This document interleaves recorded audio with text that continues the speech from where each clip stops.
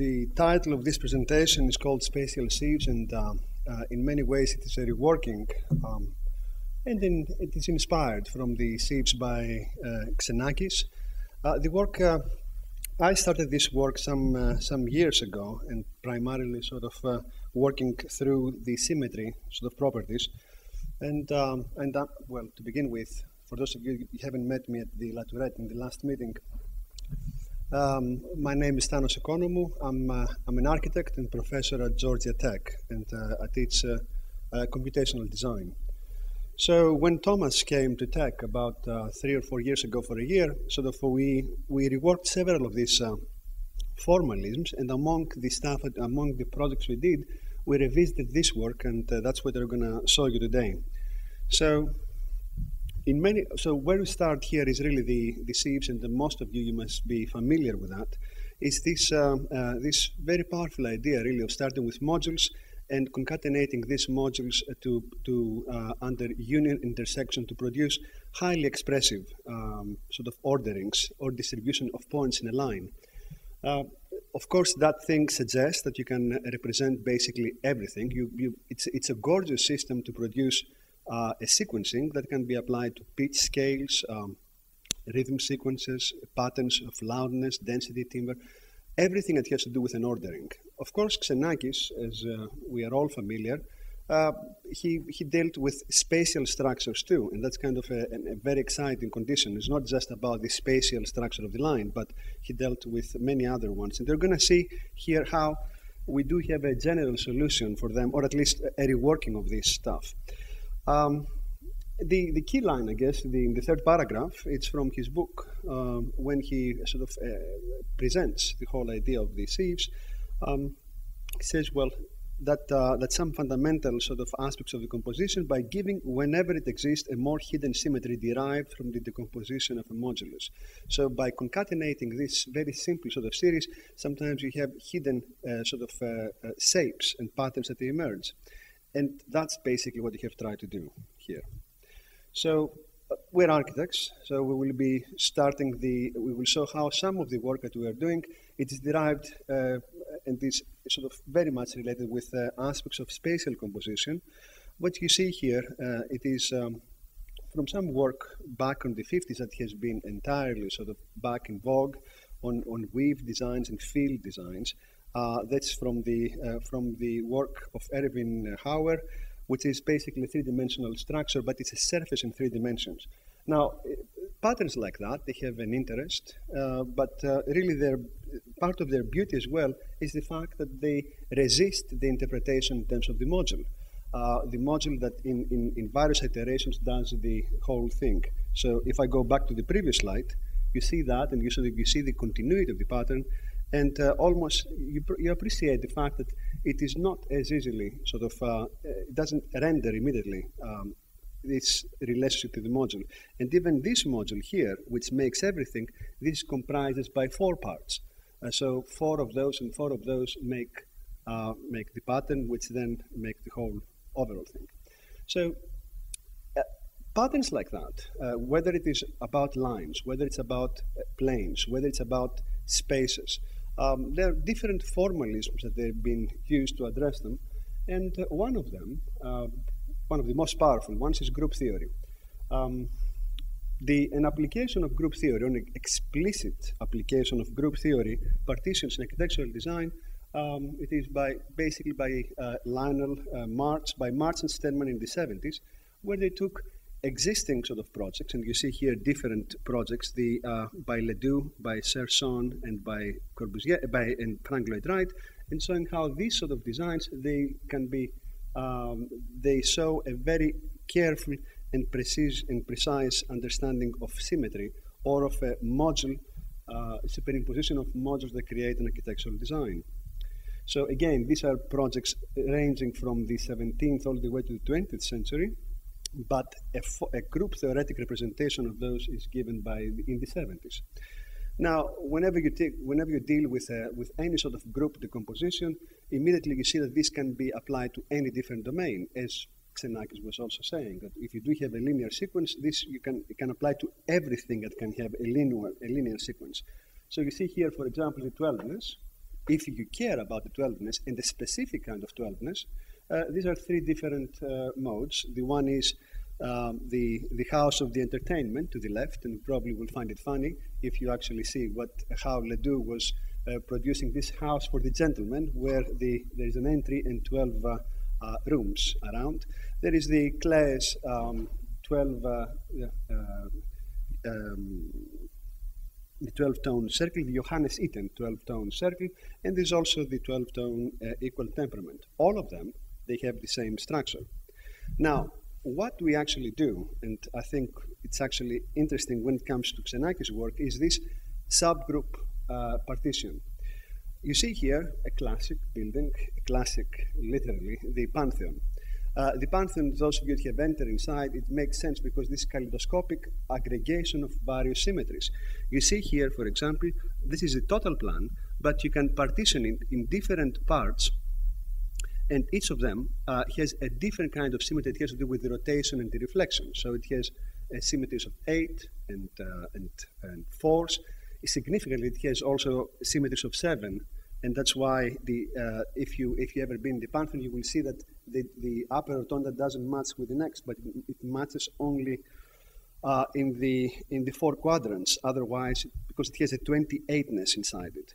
But otherwise, you can look at other designs. Here, this is the Frank Lloyd Wright window design, and you see here the complete design is here in the end, and these parts, starting from here all the way down there, they represent different parts that they have reflections or rotations.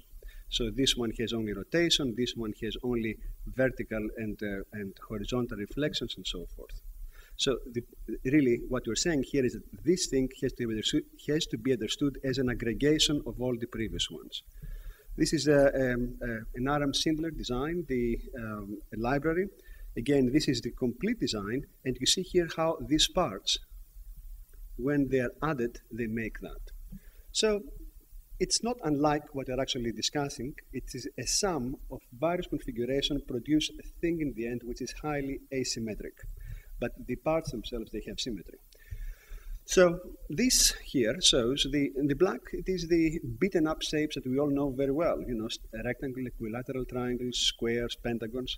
What you see here, this column and this column here, that's the things that they're actually interested in, which is the structures that show all the possible embedded relationships, group theoretic relationships that you can have within the shape. We'll show you an application that makes that very, very easy rather than having this representation here.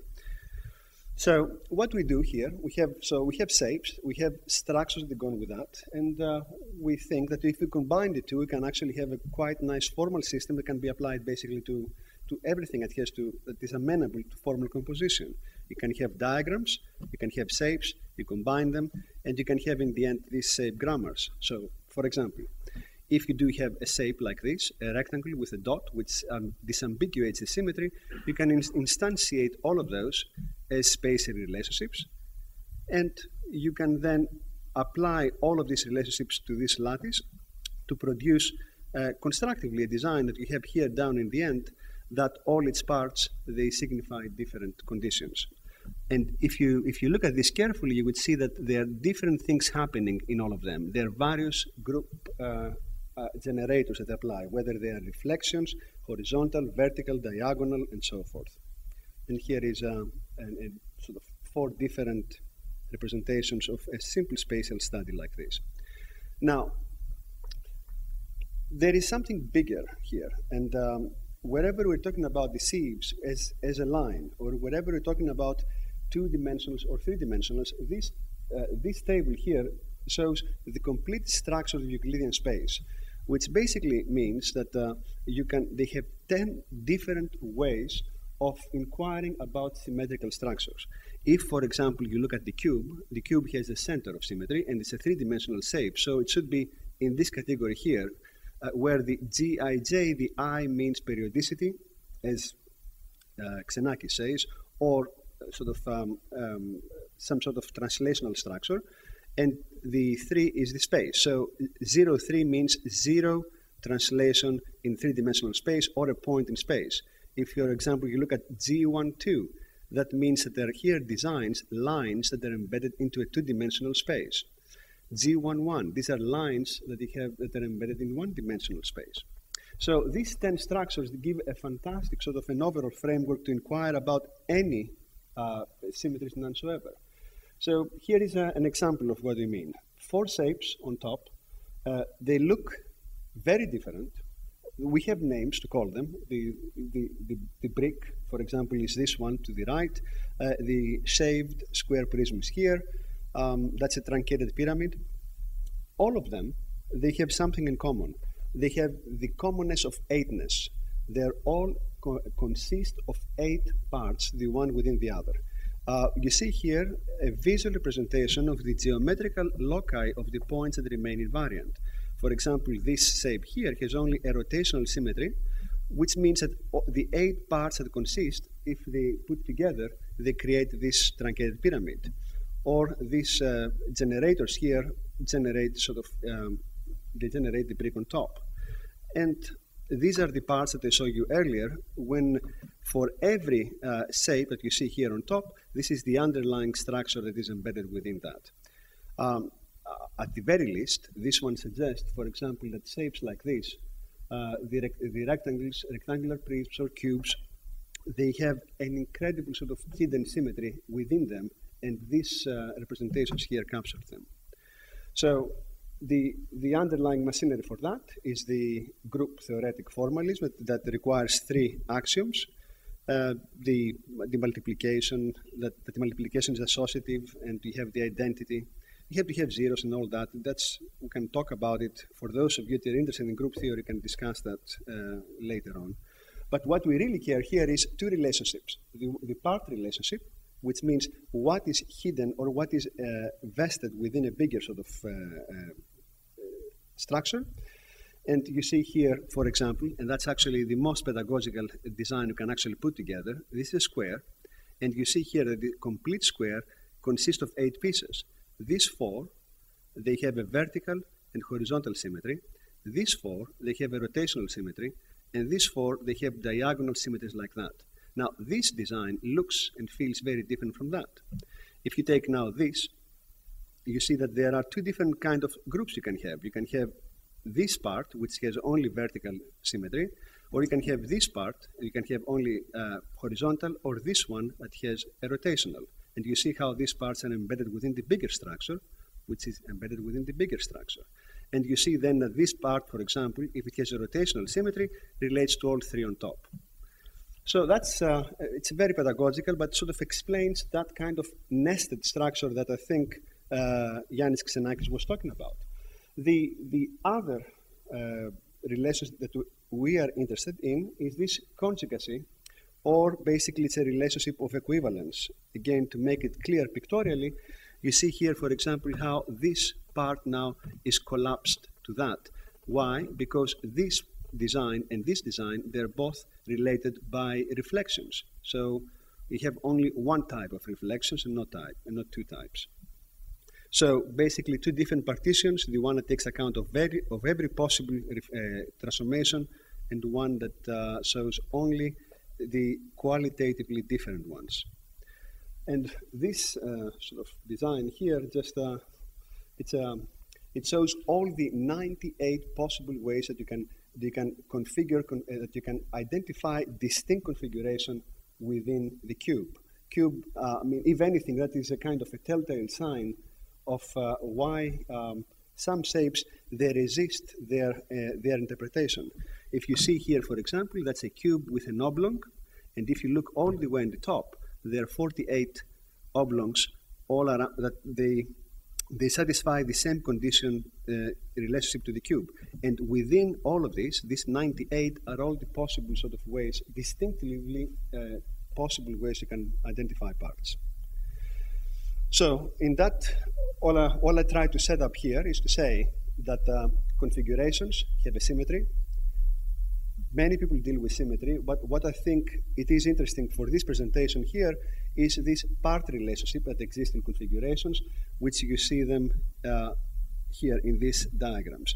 And the more complex this thing is, the more sort of makes the interpretation somewhat more sort of aesthetically pleasing. So in that sense, we can then think about what happens when we start the partitioning and the in specific lines.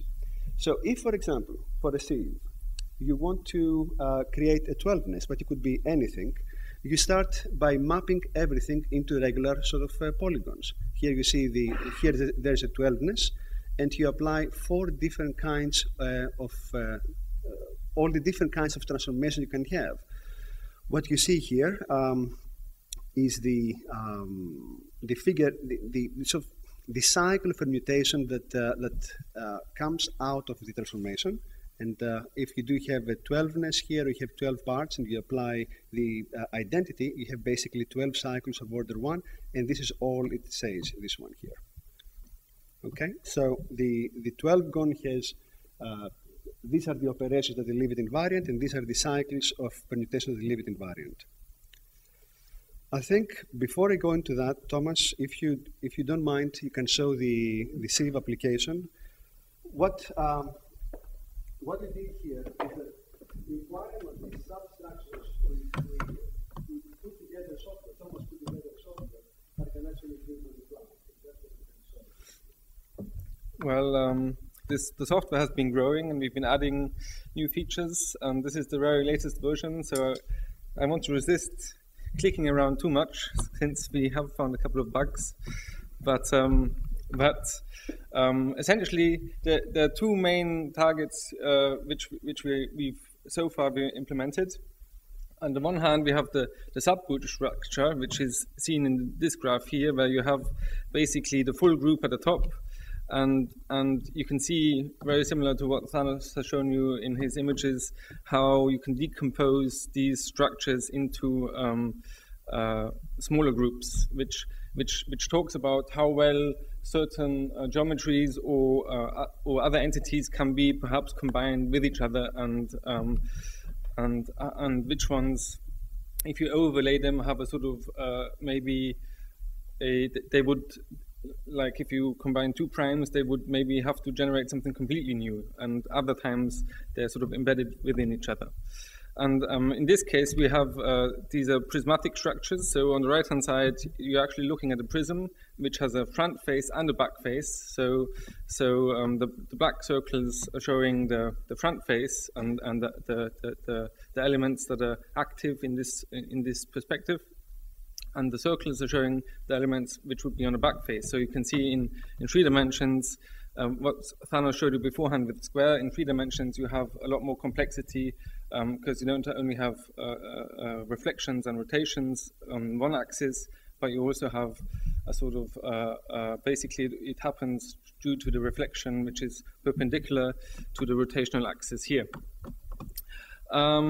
Then on the left-hand side, we have the information, the various notations, because it developed independently maybe in various fields, and various mathematicians have used their own notation, like Grasl and Polya perhaps. And then it is used in chemistry and of course in crystallography, and so they all developed their own notation, and we wanted to be able to jump in between these, so we showing them all on the left, along with some information like the order of the group and how many indexes of this specific group could be found in the overlaying group. And then the newest addition, because I mean, so the subgroups are one thing that might be of interest, but another very interesting aspect of symmetry is that it allows you a certain amount of enumeration of configurations, especially because for example, if you want to color the nodes of let's say a square, and you want the different distinct ways of coloring the nodes, and so you don't want to, even though let's say you could say the 2 top nodes would be red maybe, and maybe I can show it here if I find the right one. Oh, I can't. I thought they used to be colored red. Anyway, so if you could say the 2 top nodes are red, the 2 bottom nodes are black, and vice versa. Another version would be the 2 bottom nodes are red and the top ones are black. But in fact, of course, it's the same configuration, because all you would have to do is rotate it by 180 degrees, and you would see that you'd have the same image. So Polya and the cycle index, which is computed at the bottom here, allows you to actually count the non-equivalent configurations, which are not so easily detected perhaps by the eye. Whereas, of course, for the number 4, it can maybe be done manually, but of course, with increasing numbers, it gets more and more complex, and it's not really something you want to do manually because it's fairly error-prone work. So, if we go back to the presentation, so this is basically the way how one derives this cycle index. You look at the different operations and you look at what the operation does to your structure if you apply it, and this allows you to, once you sum up all these individual indices which we got on the previous slide, you get the cycle index, which is then used for enumeration purposes. But before you enumerate, you have, so cycle index represents the structure of the thing you are enumerating, but you also need to know, for example, if you're dealing with the coloring of the nodes, how many colors do you want to apply to the nodes? So you might have 2 colors, or you might have 4 colors. So you obviously need to represent each of these attributes, which can be applied with a variable. So you put together your figure inventory, and then you substitute this figure inventory into the cycle index, which is one of the main points basically in Polya's theory of enumeration, because it is not very intuitive, this way of saying that, of substituting, for example, f1 to the power of 12, in representing it in this sort of way. So anyway, you plug in all your numbers into your formula, and then what you basically would need to do is to solve this long equation.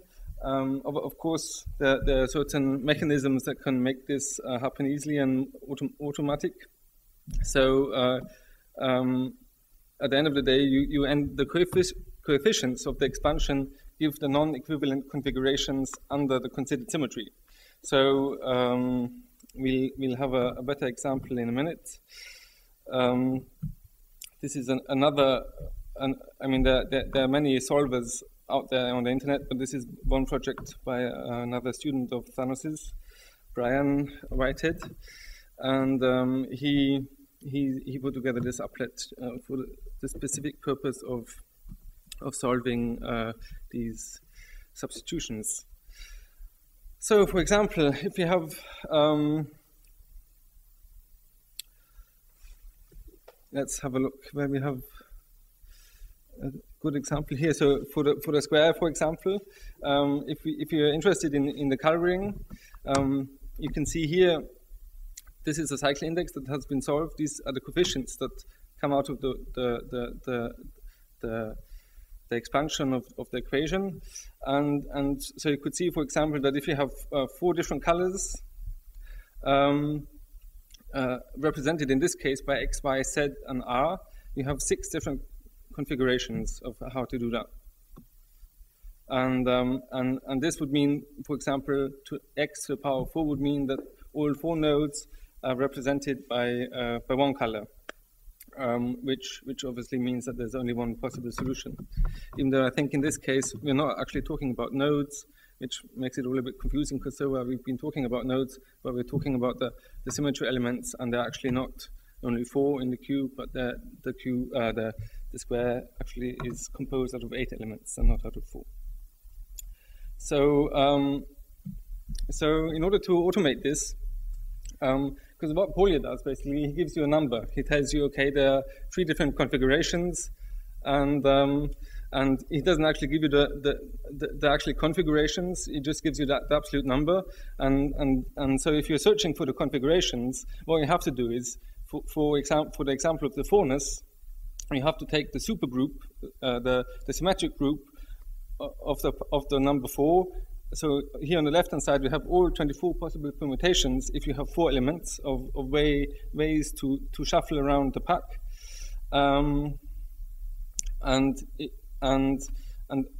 the square only uses 8 of those possible permutations. So what you have 16 permutations left, which can't be applied to the square because they would imply cutting the square apart and recombining it in a new configuration, which isn't basically allowed in the sort of symmetry sense, in the topological sense of looking at the square. But if you're looking at various colorings, then of course that might be an option. So using the 16 permutations to the left, you can derive the colors which are now here represented by the labels, which in this example, if you have 4 colors and you want to color the nodes, you have 3 possible ways of doing that for the square. I think we'll leave it at that. Here the possible colorings for the square from 1 color through to 4 colors, and the next step would be to implement this also in the application, and then to apply it, replace the colors by numbers so that you have a sort of division of the interval, if you think of the interval as being sort of the circle. Yeah, thank you.